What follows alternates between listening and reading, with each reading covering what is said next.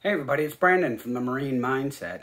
Today I was thinking about authenticity and how sometimes we're different people around different people. We act a little bit different. We may act a little bit different being authentic to ourselves around our grandma than we do around our friends, where we make jokes that we would never make with our grandma.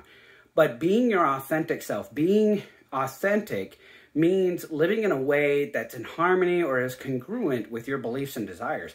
But in order to do that, you have to know what your beliefs and desires are. You need to take a look at the things you've learned and the things that are available and how you feel deep down inside. And you need to say, what are my beliefs? What are my desires?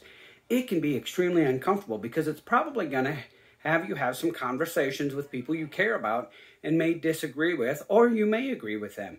But it does require you to do some looking inside. You're worth it. Be authentic. Dream big.